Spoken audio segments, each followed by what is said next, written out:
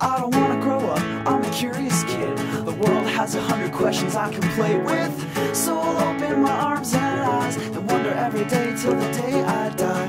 No one really knows why gravity exists. Naming something doesn't mean that we get it. So I'll live each day with wonder. See the universe. We're here to learn about bees. And first I got to tell you a little bit about Wonderfest. Wonderfest is the Bay Area beacon of science. Wonderfest believes that science insight is important for every individual and for society as a whole. We produce public science events about reality and a society that doesn't face reality is a society headed for trouble. So if you find that these values are important to you, please consider joining Wonderfest, which for us means becoming a patron. You could also make a little donation there at the box that is guarded by my lovely wife, Darlene. There's a little box there that says, please give what this event is worth to you, what value you think this event has. But if you'd like to become a regular member or patron of Wonderfest, please visit wonderfest.org and go to our donations page and see about becoming a regular patron. You can do it for $1 a month. That's great support, and we much appreciate it. All right. It is my pleasure to introduce Noah Wilson Rich. He's a behavioral ecologist, a beekeeper, and the founder of the Best Bees Company. This company has clients all over the country, including here in San Francisco. Noah earned his bachelor's degree in biology at Northeastern University in 2005. He graduated from the Bee School of Essex County, Massachusetts. We got to ask him about that, the Bee School, in 2007. And in 2011, he earned his PhD in biology from Tufts University. As an academic scientist, Noah has published over a dozen papers on disease resistance in social animals, although I think not us.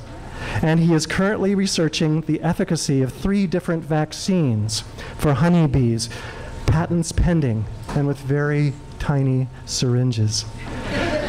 Noah has given 2 TED Talks and is the author of the new book, The Bee, A Natural History, that you can check out over here at our entry table. Please join me in welcoming all the way from Boston, Noah Wilson Rich.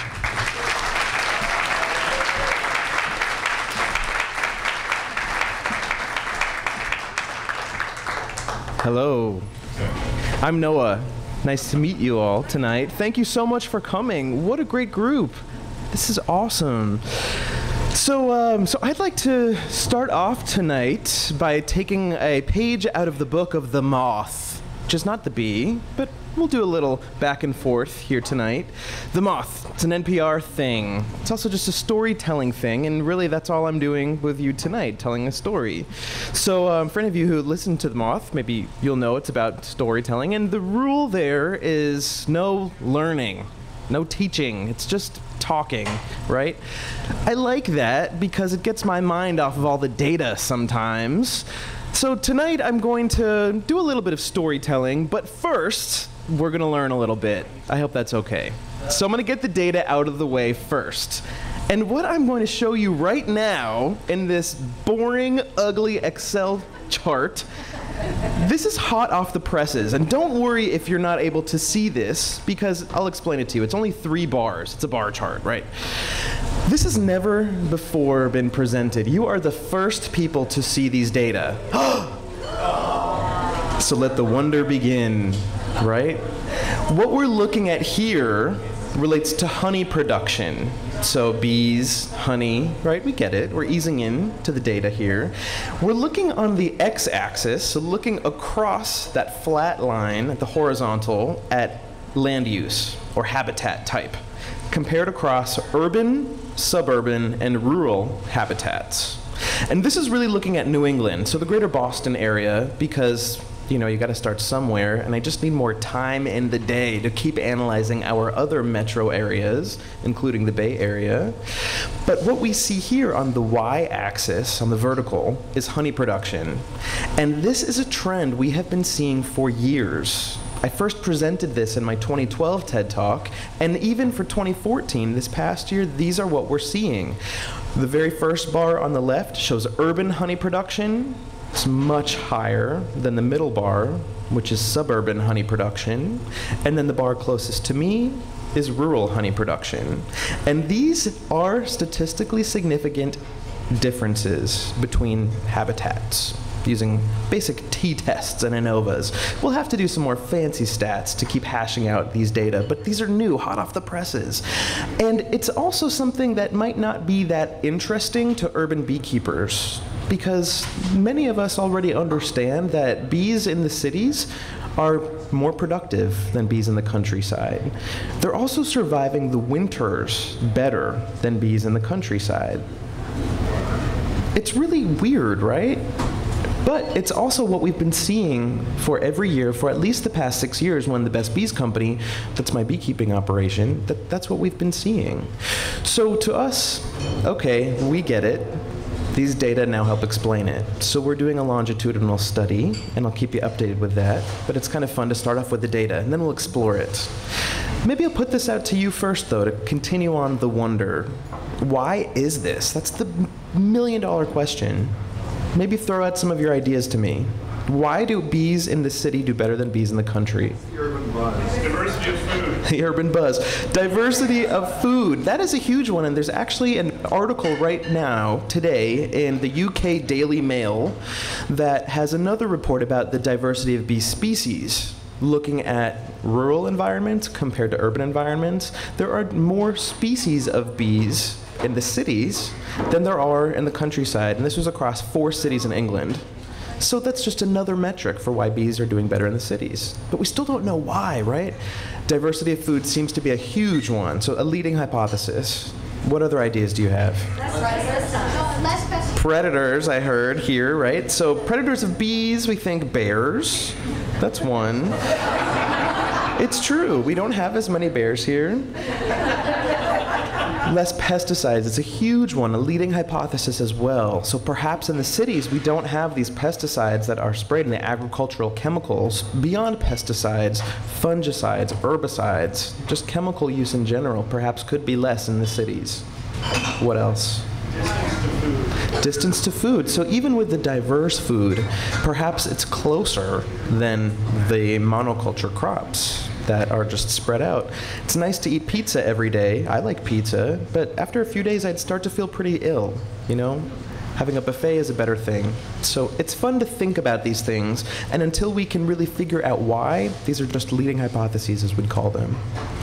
All right, we'll continue on with the learning section of the talk, and then we'll get into the fun stuff, the crazy stuff. Bees are a female-dominated society. It's really fun to think about, especially when I'm teaching my classes. I teach at one school in the Boston area called Simmons College.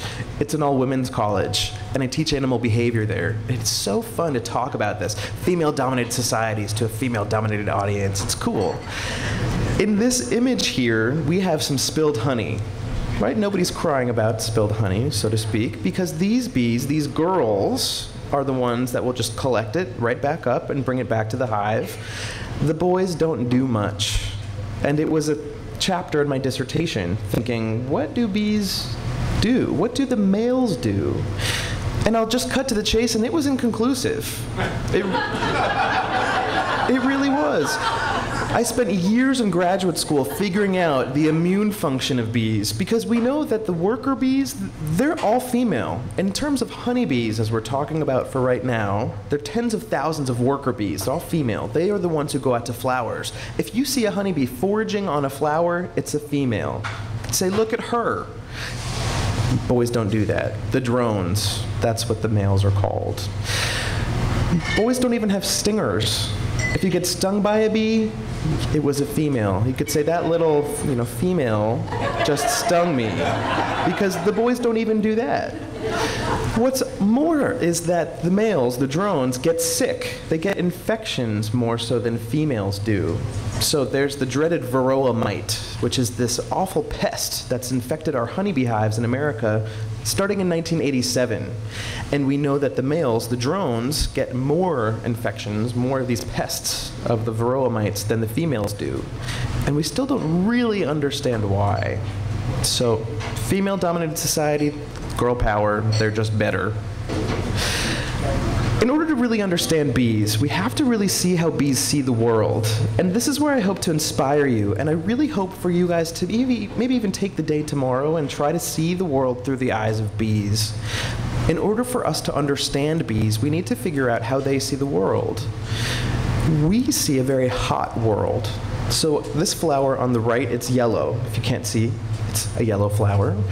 The world to humans is very hot. We see reds and oranges and yellows much more than bees do. The world to bees is very cool. So that same flower might look how it does on the left here, like blue, maybe even with a very dark blue center.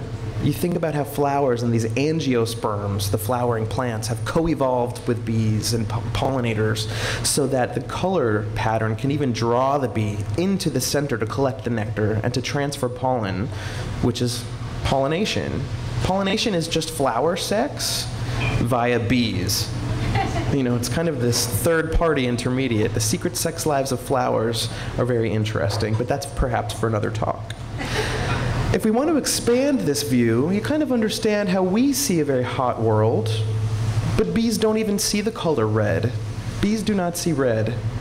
Bees do see ultraviolet, which we do not see. It's very interesting. So there was one paper that came out just last year that had a whole array of flowers at the top row here. And again, for those of you who might not be able to see these, they're just different colored flowers. That's how we see flowers, the top row. The middle row is those same flowers, but in a different coloration. They're false color images, but based on how we believe bees see those same flowers. It's totally different. And that bottom row has an overlay of this hexagonal pattern on top of the color that we think bees can see, because their eyes are different. And I'll start with another quiz here too. How many eyes does a bee have? 4? It's very close. It's very close. How many eyes does a bee have? Any other guesses? 3. Close. 6. 5. I was like, oh, we're dancing around the number 5 tonight. That's great. Bees have 5 eyes.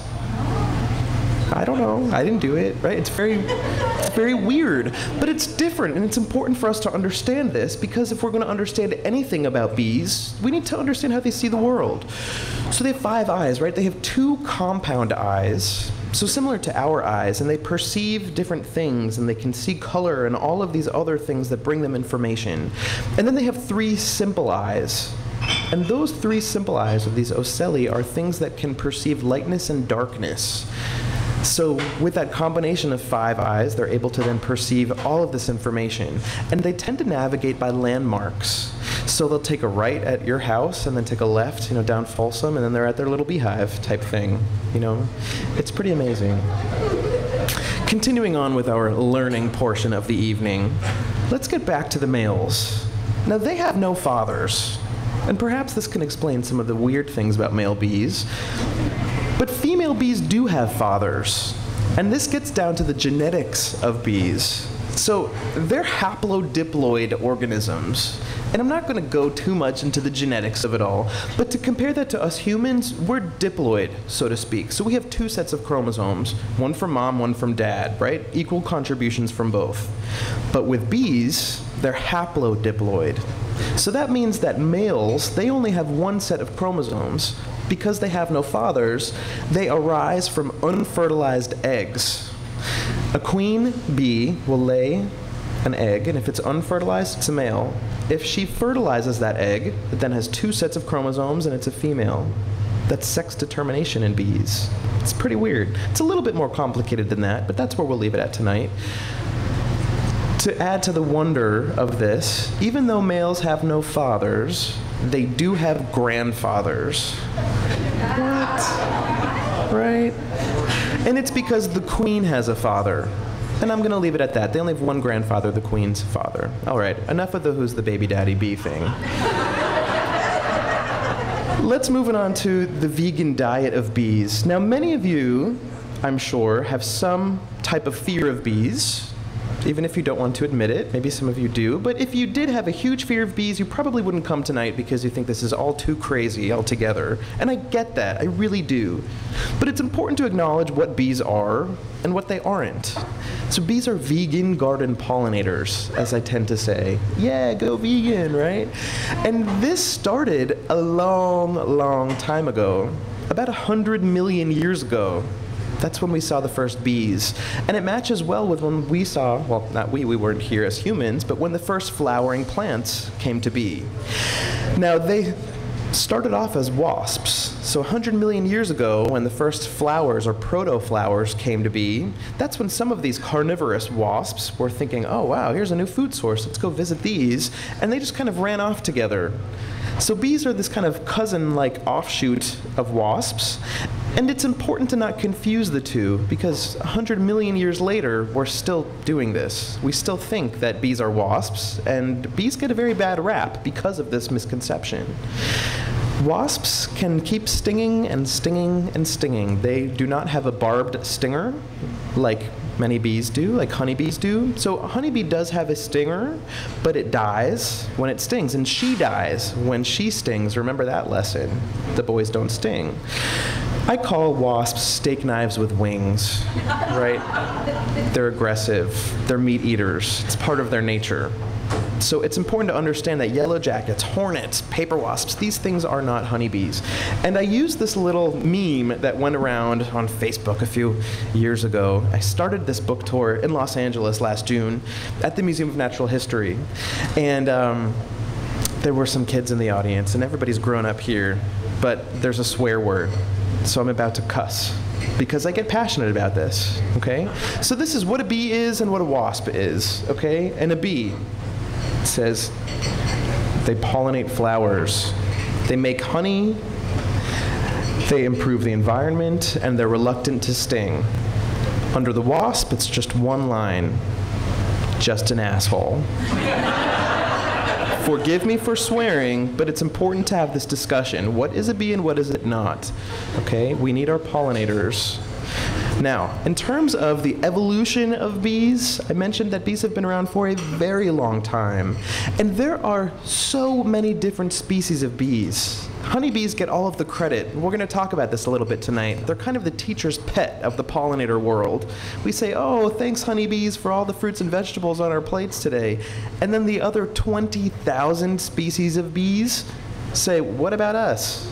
Right? So that's kind of a problem that I'm hoping that each of you will leave here tonight really understanding. What's really neat about bees is that there are some aspects that don't have anything to do with genetics, as we've gone into, but just the environment. For example, what makes a queen bee live for years compared to all of her sister worker bees or her daughter worker bees, given the hive, and they only live for about a month? What is that difference? The worker bees work themselves to death, and the queen bee doesn't work as hard, and she just lays eggs. So she's just kind of like laying around laying eggs. And, Yeah. That's what she does, and the other worker bees just work themselves to death. It's like, oh, Yeah. we work for you, we're going to kill ourselves. Yeah, this is good. So a huge difference between the queen bee of a honeybee hive, of which there is only one queen per hive, and the workers, of which there are tens of thousands, is there's a big behavioral difference here. So the worker bees are going out to the flowers and they're pollinating, and it's hard work, and their wings get frayed and they die really out in the field of exhaustion and that wear and tear on their bodies. The queen, many think that she just stays home and she doesn't have this wear and tear, and so that she can then live for years. She's actually more of like an egg-laying slave in a way. I mean, she lays about 1,000 eggs a day for years. What's even more remarkable here is that there's no genetic difference between the queen bee and the worker bees. It's only an environmental difference based on the food that the queen bee was fed when she was a larva. They're all fed royal jelly. It's a very protein-rich substance. Sometimes you go to Whole Foods and you have to pay an arm and a leg to get some because it's this fountain of youth. Maybe you'll live for 500 years. Maybe not. The queen bee is fed this for about a week longer than the worker bees, and just that additional protein when she's developing as a larva allows her to develop her reproductive organs fully, and she's able to mate. Worker bees are functionally sterile and not able to mate, and she's able to live for 3 to 5 years instead of 1 month. So bees are a really amazing example of evolution and Darwinian evolution, thinking about nature versus nurture, or is it really more one or the other? It's a fun case study. Today we're going to take a bit of a field trip around the world, and we're going to understand these other 20,000 or so species of bees, looking at the domino cuckoo bee in Australia, and then what is not in Australia. Bumblebees.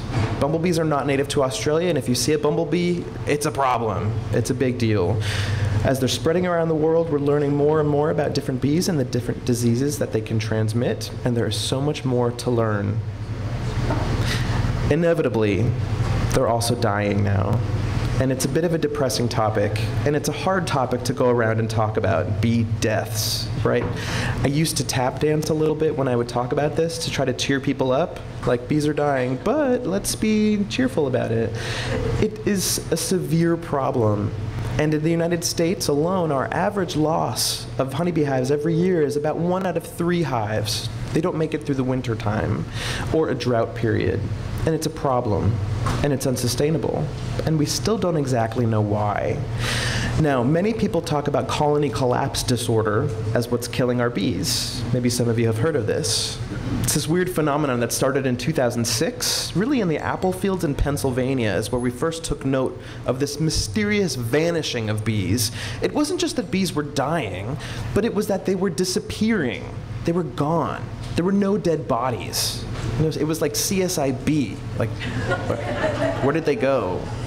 And it's really hard to diagnose how does something die if you don't have the body. So this all led for the sudden disappearance and deaths of bees to become so much more than just a scientific issue. It was a mainstream issue, and it got people talking about where does our food come from, and what's a pollinator, and what's killing bees, and how can we save them. It seems as though colony collapse disorder has ended, and this is controversial. It seems maybe it stopped around 2011. So in September, I published an article in the New York Times announcing this because scientists already knew it. And I would go to conferences, and researchers in academia and in the government would say, we haven't seen a confirmed case of CCD in 3 years now. And I would say, does anybody know this? Is somebody going to tell anybody? Anybody talking about this? And I think the reason why scientists did not tell people is because we didn't know how to frame the discussion. We didn't want to say, oh, CCD's over, now everything's okay. What's changed is that now we find the dead bodies. So bees are still dying, it's just that when we open the beehives, it's a pile of dead bees instead of no bees. And that's really important because we need to keep the momentum going. We need for more covers like this on Time Magazine last year to stay in the front of everybody's minds. So we're doing that tonight. I want to tell you a little bit about who's this guy, right? So that's me. And so what I do is I do research on how to improve bee health. And I have got a great team. We're based in Boston. We've got what's called the Urban Beekeeping Laboratory. Many students, we've got postdocs. We are entirely funded by beekeeping.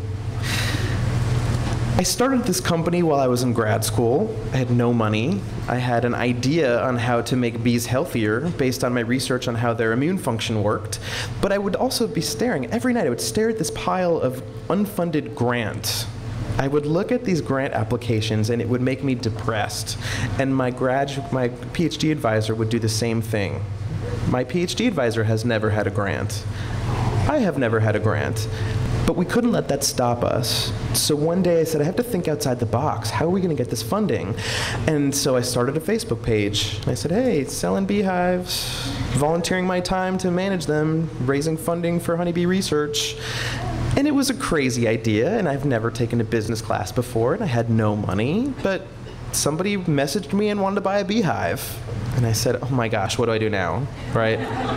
So I hopped on a city bus, and I went to his house, and he was like, great, I want a hive. You know, here's a deposit. And then with that, I went to buy a hive and delivered it to him, and then he made a donation, and that was sale number 1. And this year, we're up to 700 hives, and our team of about 20 beekeepers. Thank you. And we have our first national client. So this is with Beacon Capital Partners. They are a corporate real estate giant. They own most of the LEED certified green office space in the country. They kind of flip skyscrapers in a way. Have you ever seen like Flip This House? Well, this is like, it's like skyscraper version. So they update them to be green buildings and LEED certified green, and they're putting beehives at all of them. And this is how we were able to come to San Francisco and Seattle, Chicago, Denver, DC, New York, Boston, even LA, where we'll get to the problems there. For the problem in LA, by the way, it's because it's illegal. We'll get to that. Now, this is a great opportunity because we hire local beekeepers. So paying jobs for beekeepers, it's all a really good thing. And you know, this is something that Science Magazine picked up in their career section for how to get research funded in a tough grant environment. So that's a little bit of our story. I want to now show how we also help cities. Urban beekeeping, as we know now very well, is a good thing for the bees. It's not just this fad, right? It's not just something like, oh, I'm a hipster urban beekeeper, right? It's something that has longevity to it because it's where bees are doing better. But many people think that, okay, if we get beekeeping in a city, we're going to have things like this. This is a swarm of honeybees.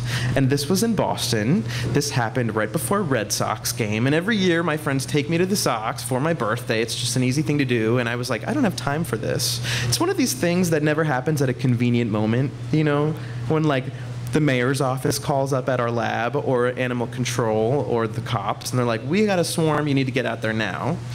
So we did this. Swarms are a reproductive process. So basically, if you think about a beehive as a superorganism, this is a term that E.O. Wilson and his colleagues at Harvard have worked out. It's one animal, but it's made up of many different individuals. If you think about the workers as blood cells, let's say, and the queen as ovaries, and there are even some guard bees, like the teenagers, and they hang out on the front stoop, and they only let their relatives come in, you know, unless you have food. If there's an unrelated bee with pollen or nectar and wants to come in, then they say, okay, you can come in. When that hive gets ready to have a baby, it has a swarm, so to speak. And this is what it looks like. Now, swarms tend to involve about half of the bees in the hive, so tens of thousands of bees, and the old queen that leaves. It's very different from humans, right? Can you imagine raising kids, and then when your kids come of age, you have to move out, right? It's one of the ways that bees are unlike humans, but these swarms leave before they have a place to go. And if you've ever had a friend who just packed up and moved to New York City, let's say, without a job or a home, and you're thinking, wow, good for you, that takes a lot of courage. You know, that's kind of like what this is. These swarms don't have a place to live yet. They just go, and it takes about 2 to 3 days for them to figure out where to move to, but they often land on an inconvenient place, like this car. So when I got to this swarm, everybody was there. We had the media, we had the cops, we had all the townspeople, as I was saying. The groups of kids were daring one another, go run up and see if you can touch it, and then run back. You know, who's the bravest one? These are not aggressive at all. Granted, they're startling. It's a bit strange, but they have eaten so much food already, they gorge themselves on honey, because they don't know when they're going to get their next meal. So it's like after a Thanksgiving dinner, they're like, oh, don't touch me. It's very much like that. So what the beekeeper does is you just have a brush. We call it a bee brush, but you can just use a paintbrush, or even if you ever get snow, you can get a snow scraper thing. And you just brush the bees into a box, and that's it. And they fall right in. They're like, It's quite easy to do, but the cops, that was a different story.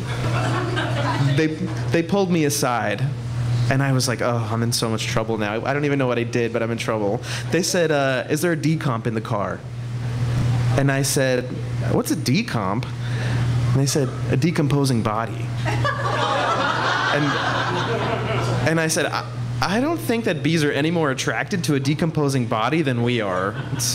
Again, it's like the CSI bee thing. Like, I think they think this is a flower. You know, for those of you who can see the picture, it's a bright yellow car. So there was a very dramatic moment where we opened up the trunk after I got the bees off, and we didn't know what we would find. And it was a folded down baby carriage. It's like the most anticlimactic thing we could find. It was such a safe scene. So urban beekeepers are an asset to municipalities. We're able to then collect the swarms. Bees that live in their natural habitat live in crevices. They live in holes in trees. Think of Winnie the Pooh. You know, these are aerial creatures. It's actually something that makes them pre-adapted, in a sense, to living on rooftops. These are things that beekeepers can then help out with. So here's an image of our bee sanctuary. It's a fancy name for the parking lot of our lab. Now, I started the laboratory in my living room in Boston, and I realized quickly that we couldn't get chemical distribution companies to deliver lab supplies to a residential address. Even though it was just ethanol, it was like, we can get vodka around the corner. You know, it's just, it didn't work out. So now we have an actual laboratory in a basement of an urban warehouse below an auto body shop. And a benefit to this, and again, if you're ever in Boston, you're welcome to visit. A benefit to this is their parking lot. They have these hydraulic car lifts that we have our beehives on now. And we call this the bee sanctuary because for whatever reasons we don't understand fully, bees seem to do better here than anywhere else. And if there's a sick hive somewhere, we can actually swap it out for a healthy one and bring the sick hive here, and they just get better on their own, for the most part. I'm not saying there's this total magic to it, but it's great. And we can work out our experimental vaccines in this bee sanctuary, you know, otherwise graffiti-strewn parking lot. And it's a lot of fun. I'll also show you with some of our rooftop clients, like the Intercontinental Hotel here. They've worked with some of our artists. We have 2 full-time artists on staff. The rest of my team was a bit hesitant. Oh, we're scientists. We don't need artists here. And now that we have them, it's like, how did we ever survive without it? Like, every company needs full-time artists on staff. Like, just trust me. When they're there, like, you're thinking, oh my gosh, how did we ever not do this? So you can see some of the hives from the Intercontinental Hotel in Boston. They're beautiful, beautifully designed. Their restaurant in the hotel is called Miel, the French word for honey. And there's a camera in front of one of the hives that projects an image of what the bees are doing to all the guests at the restaurant. I mean, it's cool, right? It's innovative. We've even worked with residential clients to make this kind of floating beehive appearance. So this is well above Ahab, the dog, so he doesn't have to get too curious and get stung. So you can incorporate urban beekeeping into our current fabric very easily, and I hope that this inspires a little bit of wonder in you tonight. This is Kelly Allen here. So she's currently our LA beekeeper. Shh. Again, it's illegal, and we'll get into that. But as a student, she's a co-author on this book. So this book I'm very proud of, in part because it's the first time I've published with a student of my own. So it's been a great opportunity to give back. The future, thank you. The future for urban beekeeping and for us at the Best Bees Company, it's bright and it's good and it's encouraging, and it's happening here in San Francisco, which is the most permissive city in the country for beekeeping. So thank you. You are a model for other cities, and that's a wonderful thing. The future for bees, though, remains in question, and so this is a really important thing that we need to talk about. In the times of colony collapse disorder, there were up to 100% of hives that were dying per apiary. And these were associated with these migratory beekeeping operations primarily. So for those of you who are associated at all with the almond growers, you know that honeybees are the only pollinator of almonds. There are other bees that can be trained to pollinate almonds, and I'll show you how, but these are really tightly connected, honeybees and migratory honeybees and almonds. It's monoculture crops. It's something that is a problem. So let me step you through this here. We've got, in the South, Louisiana, Georgia, places without a harsh winter where honeybees tend to overwinter, and then you have these bees that live on flatbed trucks. And there are more honeybees that live on flatbed trucks these days in the United States than do not. So more bees live on the highway than live in trees and in hives. This is the state of current U.S. agricultural practices. It's estimated at about 1.5 to 2 million honeybee hives live on trucks, and about 1 to 1.5 million do not. So that scale has tipped into bees living on highways. And they tend to go to the almonds to start off the year. So around mid-February to mid-March, they're pollinating the almonds. When those almond blooms fall off, there's no more food for the honeybees to forage upon, and they have to hit the road. So they'll go back to the south unless there's something else in bloom at that time. They'll wait for winter to break. So they'll come up north and they go to the apples in Pennsylvania. And they'll go to the cranberries in Massachusetts, and the blueberries in Maine, and the oranges in Florida, and so forth. Because all of these places only have one thing in bloom, these monoculture crops. It's a problem, and it's a problem for water, as we all know very well. And the solution could even just be in planting wildflowers, planting some more forage, even on the lines of the property or underneath the trees, so that bees can remain in permanent situations. They have food to forage upon. And those other flowering plants could perhaps help with water retention as well. So there are areas to improve. We're just not there yet. Again, the statistic for bees these days, 30 to 40% of bees do not survive each year in the United States.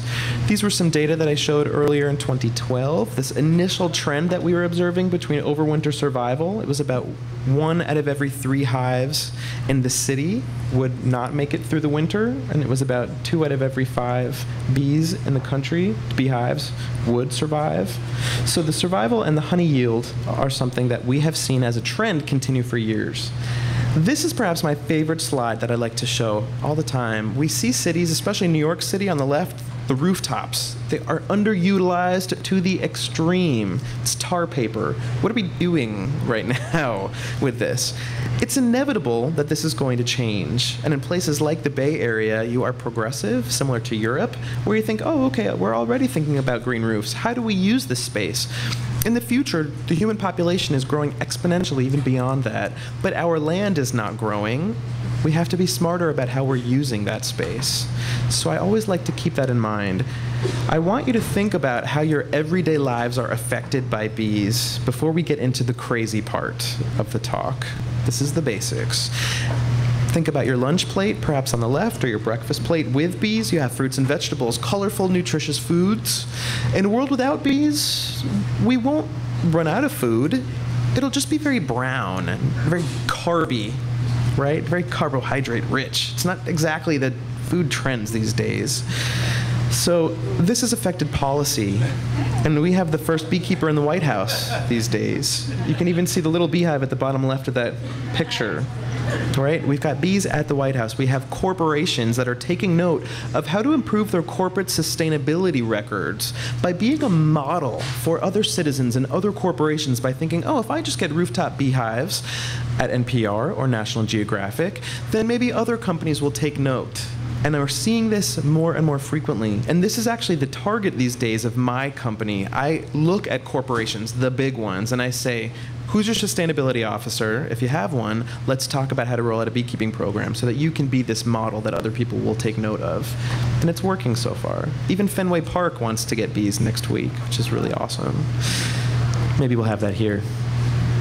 France is where this all started, okay? In Paris, the government of France has financial incentives for beekeepers. They encourage people to get bees. It's an amazing model. And I want you to think about how to contrast that with some other less amazing models.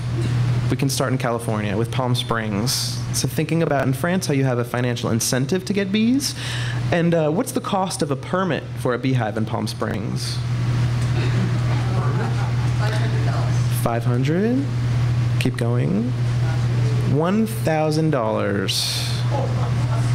$1,000 per beehive, right? So it's allowed, because that's the bright side.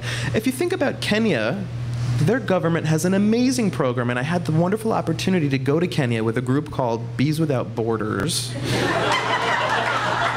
which some people like, some people are highly offended by, and I understand both. I didn't name it, but it was wonderful. It was a great experience. We got to go there and work with the Samburu tribe, and it's about a 10-hour drive north of Nairobi. And so there's a person in the tribe whose sole job it is to sit with the bees 24 hours a day to guard them, because these pollinators are so important to their livelihood for all of their crops. And we helped dig trenches to put fences in, and then we poured cement in the fences because of this vicious honey badger, this awful little weasel. Yeah, it's a real thing. We worked with the local tribes. We also worked with the government there. They have a wonderful center in Nairobi to train Kenyans on how to build beehives and how to become beekeepers. It's fantastic. So educational opportunities. You compare that with other places, like in Miami, there was an instance of the government taking a beekeeper to court. Georgia's been having problems. Even Cambridge, Massachusetts, they just forced school in Cambridge to remove their beehives that were being used for education because there was no law saying you could do it and nothing saying you couldn't. And often municipalities will say, well, just get rid of it because people have questions. It's a problem, right? And it doesn't have to be that way. Our last comparison here on our trip around the world in Australia, I love to compliment Australia. They have pooled their resources with the universities. Knowing that grants are hard to come by, whatever little grants people get, they have a consortium.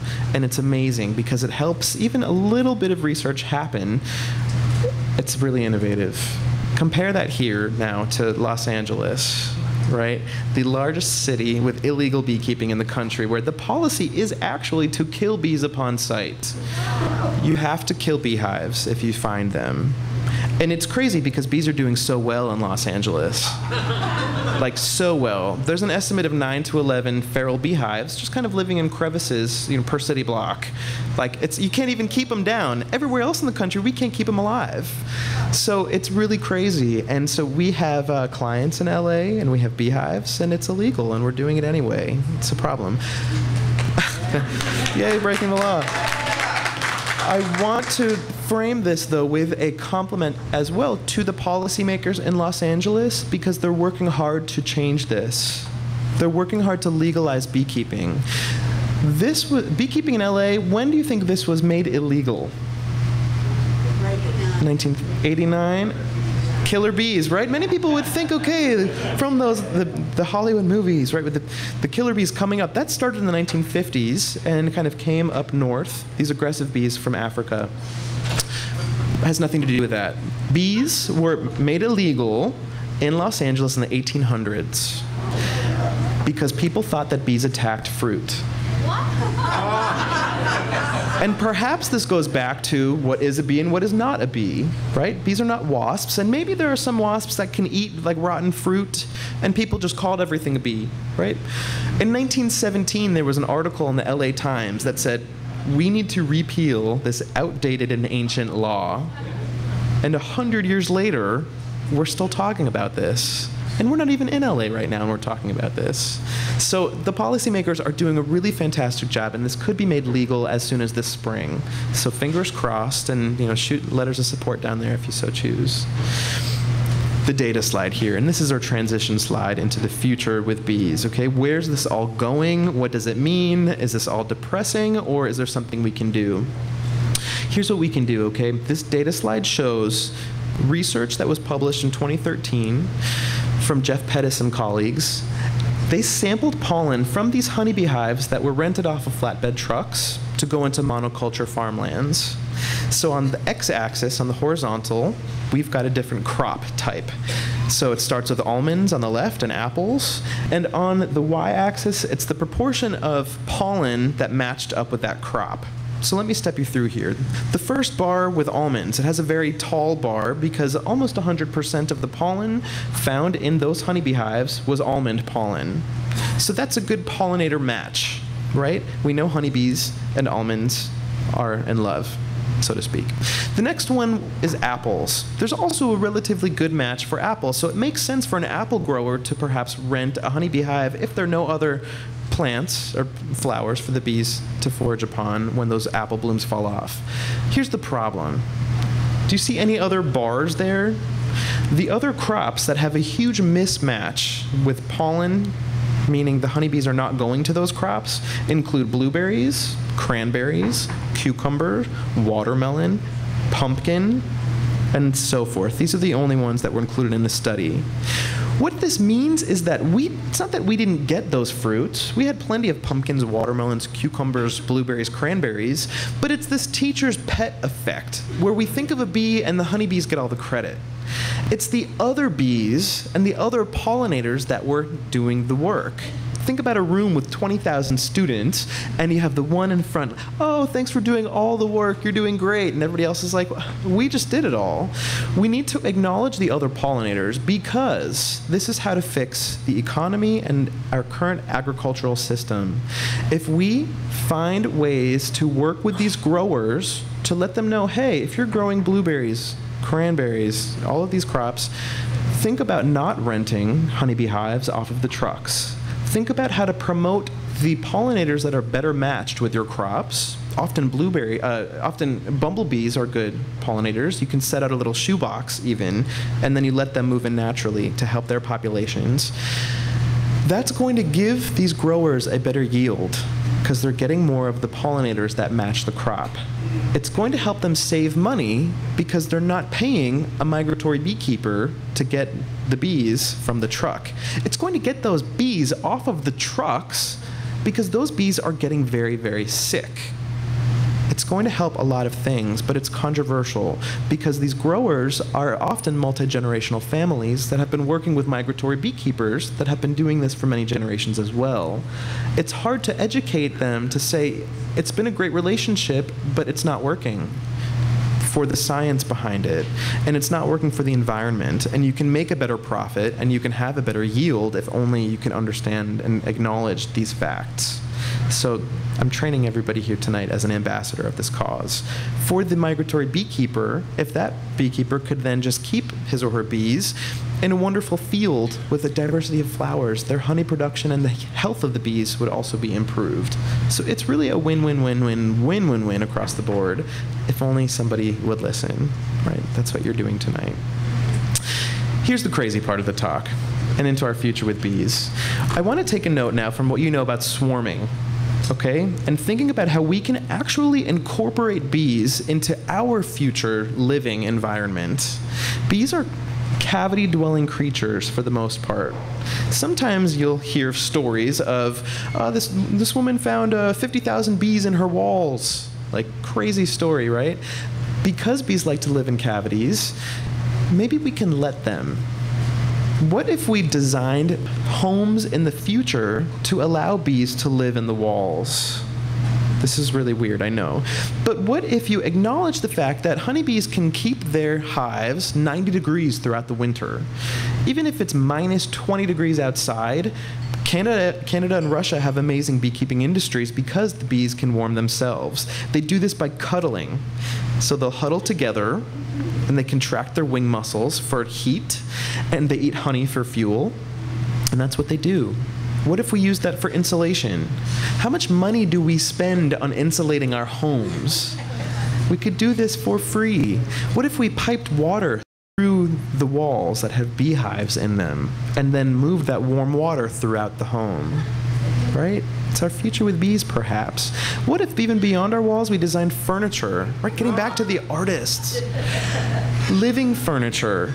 I actually have something like this in I live in a third-floor apartment in Dorchester in Boston, which is a tough area. We have room only for 2 chairs and a beehive that's a table. It's our cocktail table. And these honeybees come and go. You know, they'll actually just go pollinate the gardens and come back, and it's very relaxing to watch. So this is a very calming thing. If you have the opportunity to go to a meeting of the New York City Beekeepers Association, which is a thing, I was there last Monday giving a talk. It's a bunch of stressed out lawyers. Not to generalize, but it is. And they're so stressed, and they get bees and things like this because it helps calm them. And we're going to need things like that in the future. Now, in terms of the other species of bees, the 19,999 or so, if we think about how to help them, it's more so about creating habitat. We don't even understand what many of these species are or what they do. We have amazing different colored bees like iridescent green sweat bees, and you have leafcutter bees and orchid bees that can actually trim off flower petals and glue them together into a sort of nest home. You can also create bee hotels. So this could be a fun family activity or date night if you're collecting wine corks and you want to put them in a flower pot. You can put it on its side, and you let some of these other lesser understood species of bees to just mine. They can bore into wood or bore into cork, and they create a little habitat in there. You can even put like there's some bricks with holes or pine cones and debris. You repurpose trash.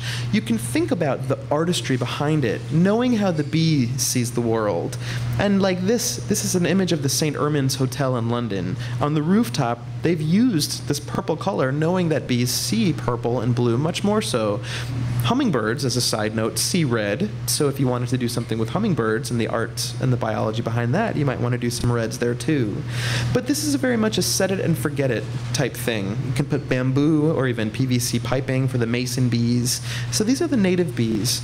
And chapter 7 of the book, that has to do with our future with bees, looks at diversity of bee species on rooftop farms and rooftop levels and ground levels, and they're comparable. So the diversity of bee species is relatively equal on the roof as it is on the ground. Even though this article today, looking at England, said there are more bee species in the cities than in the country. So subtle differences there. In Asia, in Bhutan, here's an image of this amazing temple where they have a beehive that nests on the outside, and people say, okay, no big deal, we're just going to let it live there, right? It's okay. But in America, things are a little bit different. In the future here in America, I think these things will become to merge. They're going to come together, and we're going to look at houses that might have an exterior bee habitat and allow for some type of an interior for people. We'll have furniture that's alive, furniture that incorporates pollinators. This is just an outdoor table made out of repurposed wood pallets. And a really futuristic house could look something like this, that has actual hexagonal shapes that lets light in, and we're really taking a page from other social organisms. The last part of the talk is really the craziest part. So buckle up here, we're going full speed, we're driving it home, okay? We're gonna take a page now from psychology and Pavlovian conditioning. If you're familiar with Pavlov and his dog experiments, where he associates a bell with a food reward, and he actually can train that dog to associate that sound of a bell with food. He'll start to salivate. And so people are doing this with bees. We're doing this in a way that doesn't have to do with salivating, but perhaps with that tongue extension like this. Chapter 1 of the book looks at how bees are often separated into short, medium, and long-tongued species. So here's a longer-tongued bee, and what you can do is associate a food source like sugar water with a smell, so that the bee eventually smells something when her tongue is in, and she'll say, oh, that smell is food, and then she'll stick her tongue out. And when a bee sticks her tongue out, we know that there's some association there. Here's how it's done. On the left, you have a restrained bee. I know it's kind of weird. And you're teaching that bee here to associate a food reward with an odor, so that eventually, when the food reward is gone, the bee sticks her tongue out with the odor. Okay? Now you're all experts at how to train a bee. Why would we do this? Okay? Well, if you wanted to train a bee, you could put a little radar tracking device on her, like on the left-hand side, and then send her out. She'll go to wherever you're telling her to go to. We talked about this a little bit with the almond crops, right? Honeybees are the only bees that really are naturally associated with almond crops. The USDA has started studies for the blue orchard bee to pollinate almonds by training them. They have to tell the bees, hey, go to the almonds, there's food there, and then they do it. This actually shows here, if you train a bee 3 times, that she's going to remember that association for about 72 hours rather than just training her once. So it's amazing how they learn. It's like for myself, you have to teach me something like 3 times, I'll remember it. If you teach me something once, I won't remember it so well. Bees are very amazing. Here's some almond blossoms and an example of teaching that association. This you get.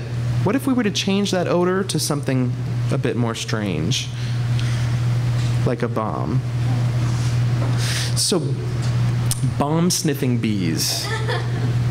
It's a thing. It is.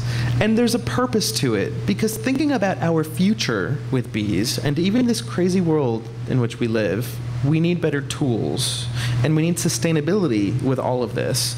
So if we were to train a bee for sniffing out bombs and then send her out into, let's say, a landmine field with that radar tracking device, and let's say we had 100 bees doing this, so we had some degree of accuracy, and you had 90 bees of the 100 that go to one part of a landmine field, one might assume, okay, there's a landmine there, let's go clear it, right?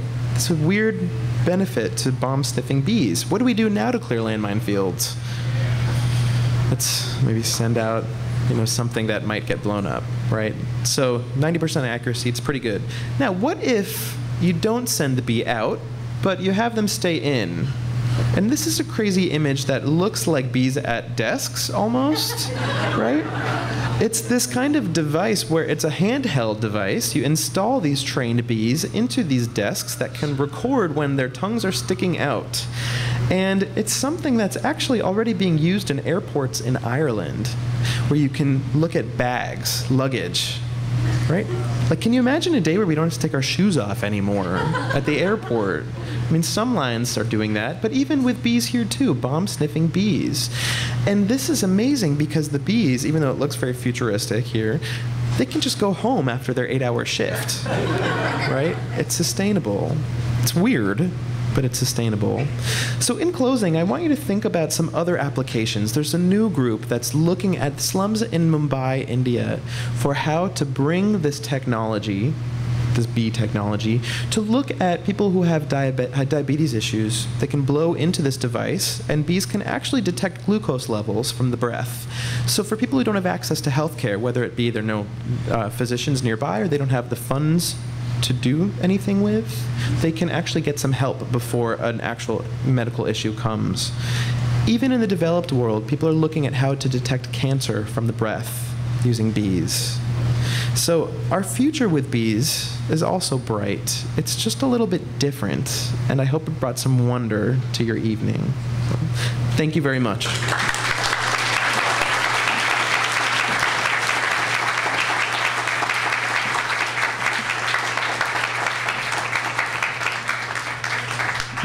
Thank you, Noah. Thanks very much. Noah arrived in San Francisco on Friday, and on Sunday, I believe, contracted a bad case of food poisoning. So he's been suffering, but he's here tonight like a trooper. Yes. And as is the tradition with Wonderfest events, we welcome some questions. Rather than pass a microphone around, I'm going to ask you to fight your way up to the floor microphone right here. And perhaps those of you who are near the mic or in the way of the mic might make a path. We have two beekeepers in the audience. I'd like to urge Meredith and Jake right here, beekeepers, to, maybe there are others, but please, we have a question already, but Jake, you promised to come up with a tough one, right? All right. I have a question that I think I know the answer to, but can bees pollinate GMO food, plants? Can bees pollinate GMO crops? So sure, yeah. So often genetically modified organisms, GMOs, have a particular aspect of their genomes that's changed so that they can, let's say, resist drought or frost, but they still require pollination nonetheless. So the answer would be yes, they can, yeah. How can local beekeepers help you? How can local beekeepers help me? May I ask you to define you? Do you mean me specifically? Like locally in the area, do you need more beekeepers to help you? Like, can you enlist them to help you? If they want to put your hives if they have them in a bad area, could you have an area and then we would move our hives to that area so it would help in that area? So it would be like helping us out and helping you out at the same time? Absolutely. So how can local beekeepers help, in essence? So, well, there are a couple ideas there. As I mentioned at the beginning of my talk, everything we do at the Best Bees Company is to generate funding for research. And that research is all to be published. So we're always doing research, collecting data, looking at any types of trends. So as a local beekeeper yourself with many thoughts, whatever ideas you might have or observations you have, questions, kick them over to us, and then we can figure out how to do an experiment with it. For those of you who are beekeepers, you know it's such a long-standing tradition of beekeeping that there's a saying goes, if you ask 10 beekeepers a question, you get 11 different answers. And everybody has a different perspective, and I see the value in all of them, but I also see the need to put them to research. We need to get some data to see which claims work and which ones don't. And there's a lot of value to that, and it's specific to each region. So local beekeepers figuring out best practices, things that work well for you, let's try to work together to get some data behind it. One study we're doing this year is looking at all these different cities and the height elevation at which bees are thriving and seeing if there's a point beyond which they don't thrive anymore. We just don't know. And we've got a huge interest in New York City and Chicago and even Seattle. The tallest building west of the Mississippi, Columbia Center, is getting beehives this year. So it's something we need to just keep collecting data on, and that's where we can work together. Yeah. I have one request and then a question. Can you put a link to legislators in LA that we can email for encouraging the laws to be changed, and on like the Facebook page? And then the second question would be about creating habitat for other kinds of bees. So the shoebox for bumblebees and the corks, like is there anything else that we, you know, I would like to incorporate that into the garden. Great, thank you. Katie Peterson is a city councilor in LA. Now I'll duck because she's going to get a lot of messages. But she's an ally, so I think the tone of messages to any LA city councilors should really be a positive one. When I was there last June for the talk, I did some investigative journalism, and I went to some restaurants that I had heard have beehives, and I was escorted off the property because they said, you can't come around here asking these questions. Yes, we have bees. Yes, we use fresh local honey, but no, we can't tell anybody about it. So it was really interesting, and I think it will happen. It's just a matter of time. So I'll put a link with Katie Peterson's info. And then in terms of creating habitat, we're partnering up with the Design Museum Boston, which is a new museum. There's also Design Museum Portland, to work out a citizen scientist program. So we can all get together, we'll bring our trash, and we'll bring some paint, and we'll work at ways to creatively arrange this in a way that's kind of that set it and forget it type of habitat. There's almost no wrong way to do it other than just chemical-free things, but you just put it out there. The thing that inspired me to get into beekeeping and into bees is, as a kid, this backyard biology, like the wonder of going into the backyard, thinking, what is back here? And that has never left me. All of these different species I'm still discovering, and so there's so much more to learn, and just by putting this general habitat there of whatever trash you might have, you know, you keep an eye on it. You certainly don't want to get any like big pests there, but things that have small holes or things that allow bees to drill into them are very good opportunities, and we can follow up with some more specific design notes too. Yeah, thanks. I know. Thanks for the presentation, first of all. First, a question. Are you familiar with Dr. Frankie's work at UC Berkeley? Dr. Frankie, limited. Okay. Which specific work? Well, he has his urban bee lab, yeah, and he has information and actually workshops on enhancing native bee populations in California. That's great. So if this crowd doesn't know about that, it's something else they can go to for native bee populations. Yeah, that's fantastic. My PhD advisor, Phil Starks, was a postdoc at Berkeley, so kind of got an academic lineage there. Maybe I'll use that to get an in for a research partnership. Okay, thanks. Yeah, thank you. I can just yell. What do you do to manage rural life? Do you have your regular thing, being defensive, proactive stuff you do for sure? What's your process? Sure. So question about varroa mites. And again, this is really when the floodgates opened in 1987. This new pest, this parasite, came into the United States. It's originally from Southeast Asia. And with it brought many other infections, bacterial and fungal infections. It's almost like a mosquito. It can transmit other things. It's a vector. And that's the year when the game changed. Many beekeepers gave up because this new mite was just killing off so many beehives. What we do at my lab is we're always testing and monitoring for Varroa levels. So in all of the beehives that we manage, we then do Varroa counts. We do the same thing for what's called nosema, which is a fungal infection that is a current huge plague in the United States. That's kind of what's killing our bees today, nosema. So what are we using to treat for Varroa? And we are doing all organic practices. Powdered sugar is one method, which is something for beekeepers. You actually sprinkle powdered sugar on the bees, and it makes them groom themselves, makes them feel dirty. They have to clean, and that helps them pick off the Varroa mites. We actually don't do that too much because we're looking at a much longer term solution. So getting to the theme of our future with bees, we've been working with Marla Spivak, who is a MacArthur Genius Fellow. She's at the University of Minnesota, and she won this MacArthur Award due to her breeding of what are called hygienic queens. These are genetic lines of honeybees that are naturally able to groom off Varroa mites and also get other debris out of the hive.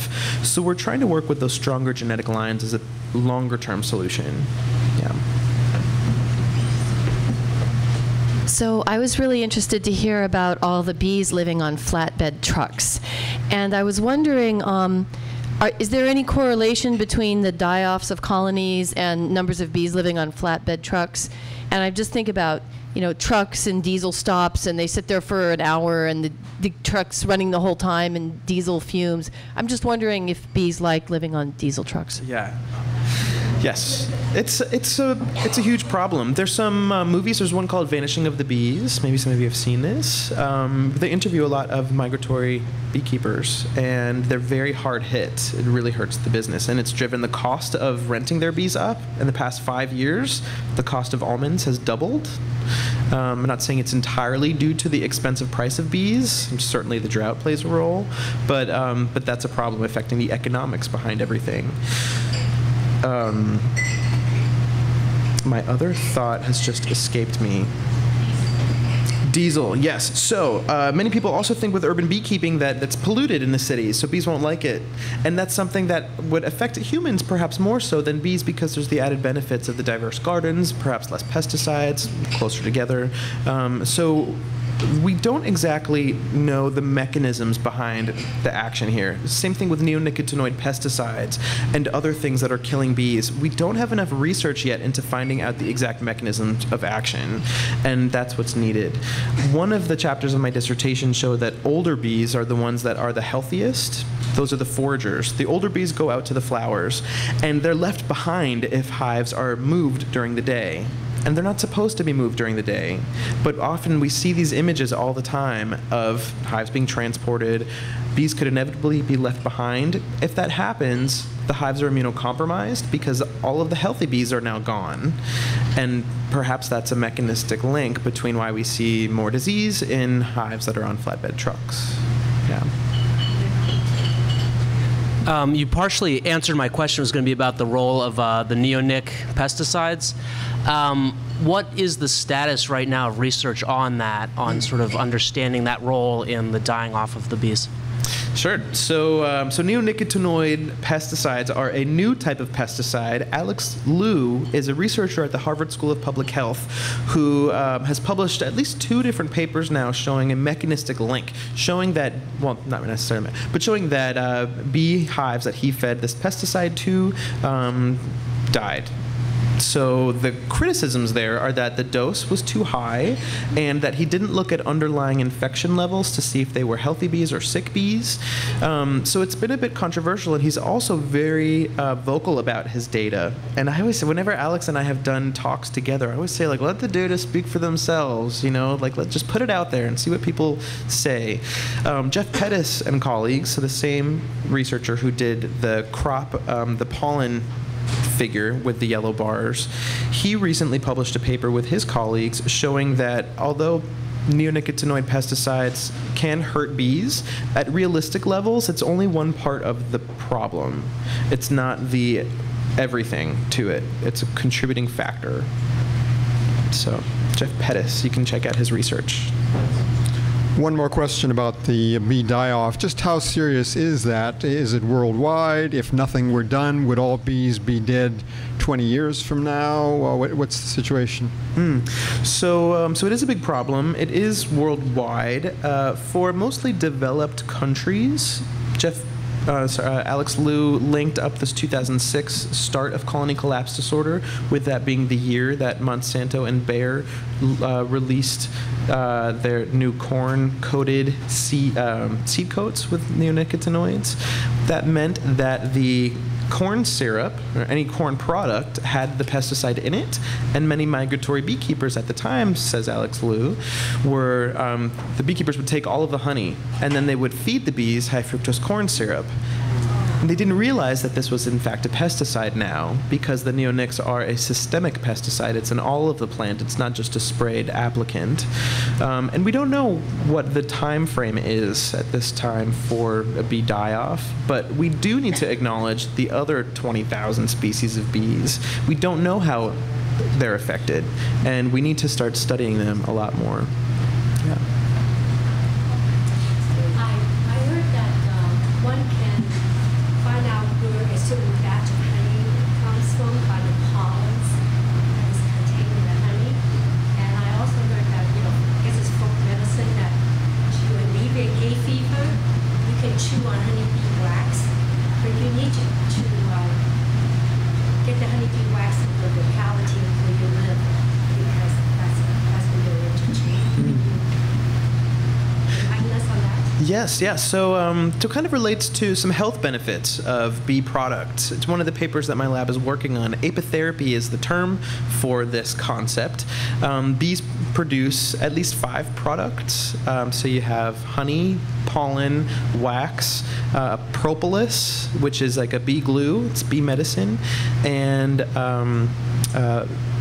royal jelly. Thank you. Venom is also used too. That's not necessarily a bee product, but in terms of the pollen and the allergy effect. So if you consume local pollen, the idea is that your body is used to that exposure year-round. If you have a spoonful of local honey, there are bits of pollen in that. So by springtime, or whatever time the big blooms come out, your body isn't shocked. It'd say, oh, what is this pollen? And then it attacks everything, including yourself.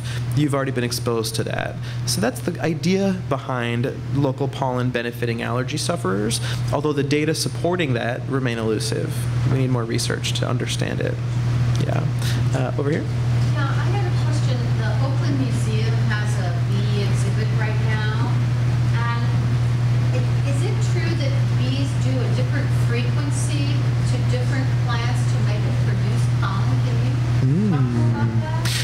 That's so interesting. So is that true with these other 19,000 species? So the question is about bees producing a different frequency to get flowers to produce more pollen. And I am not intimately familiar with this research. It sounds very fascinating.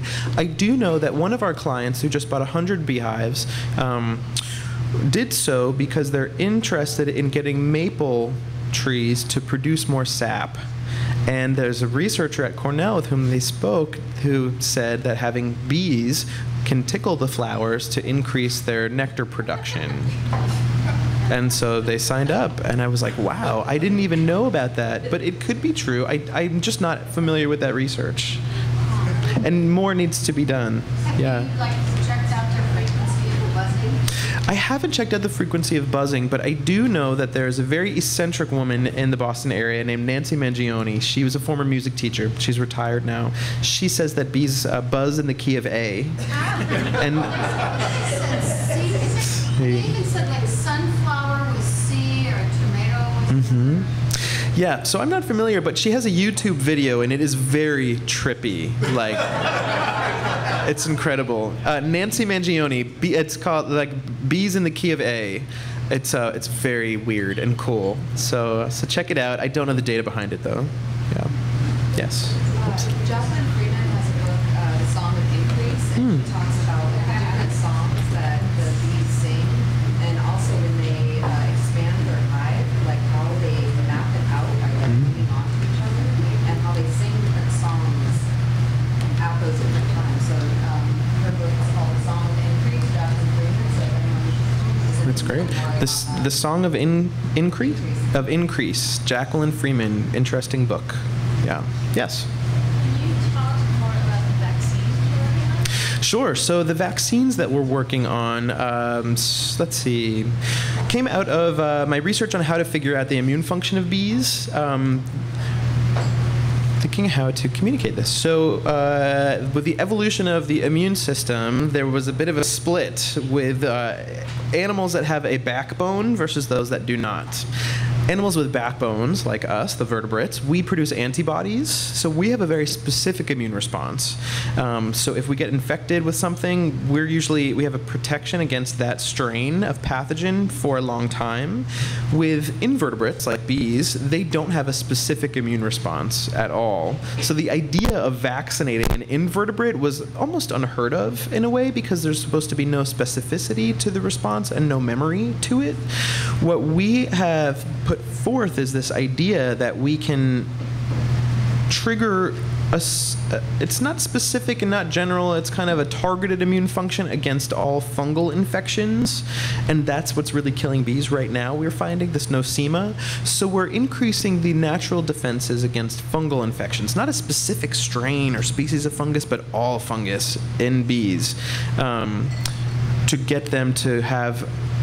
We're tricking them into thinking that there's a lot of fungus. We feed them a little part of the cell wall of fungus called beta-glucans at a really high level, and it tricks the bees into thinking, oh my gosh, there's a ton of fungus, and then they upregulate their natural antimicrobial peptides to fungus. And it works well in the laboratory. We've had a hard time translating it into the field, so that's what's been slowing us down. Yeah. So it's to combat nosema? Nosema is one of the vaccines, and then the other two, there's one for gram-positive bacteria, the other's for gram-negative bacteria, and those are just subtle differences in the cell wall composition. Yeah. Yeah.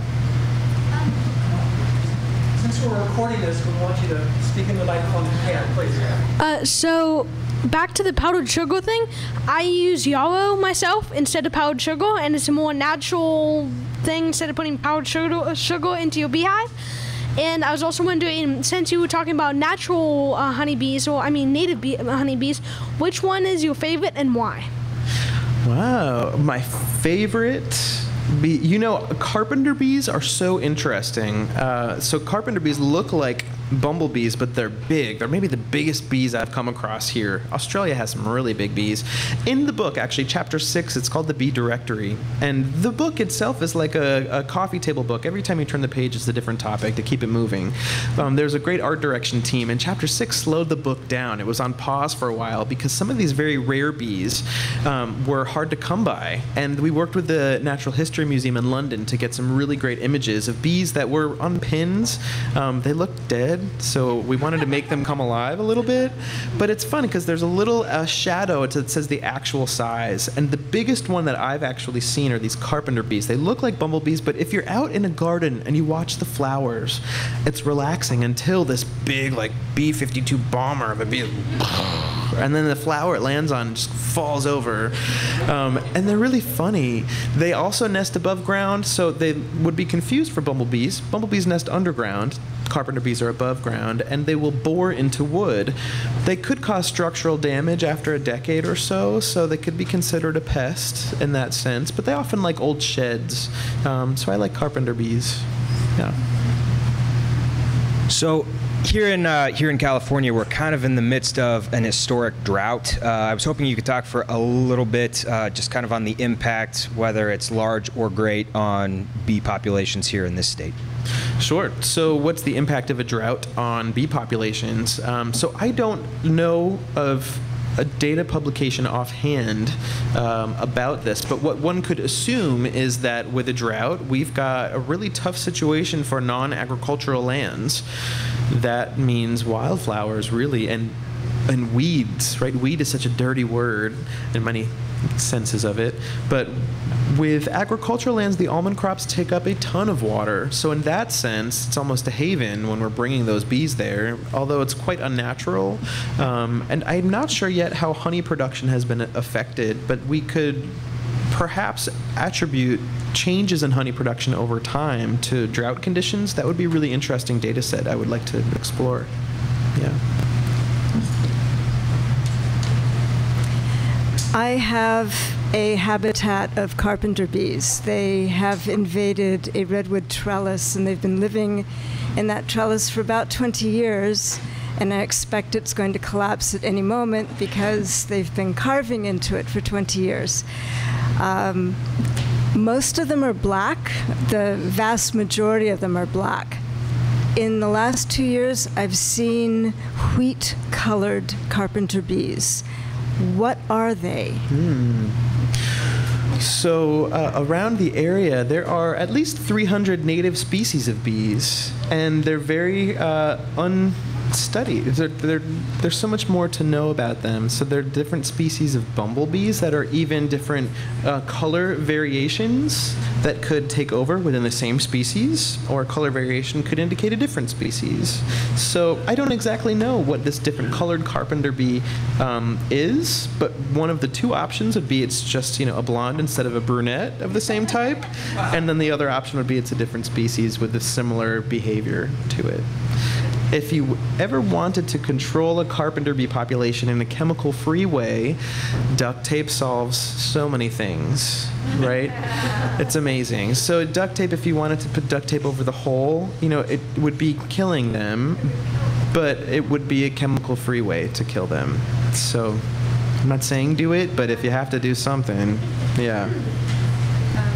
If there's anybody here who would like that trellis, I am moving, and I am very concerned about what's going to happen to those bees, because I can't imagine that the new owners are going to want the bees, and they've been my friends for 20 years. Yeah. So fuchsia scarf, if you want 4 20-foot 4x4s that are filled with carpenter bees, please come find me.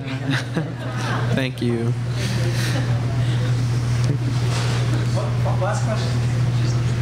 Okay, in an urban neighborhood like this, in a tenderloin, we sometimes I see a lot of bees. They're kind of going around flowers. Are there wild bees that are forming colonies, or is that usually that someone is keeping bees? Usually they're kind of falling over in near death, and you put a little sugar water, and they kind of drink it up and fly off. But are there, in inner cities, are there wild bee colonies? Absolutely. So in inner cities, are there wild bee colonies and beehives? There absolutely are.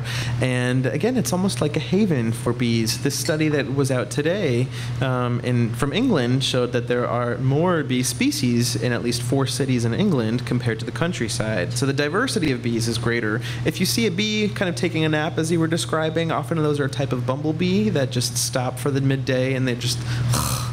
I'm tired. Even the squash bees are amazing because they will match their daily behavior with the squash flower. The squash flower blooms early in the morning, and then it will close at high noon, and the squash bees will take a nap inside the flowers. And then in the afternoon, the flowers open up and the bees continue on. So there's so much more to learn and so much more to discover there. It's a world of wonder. So, thank you.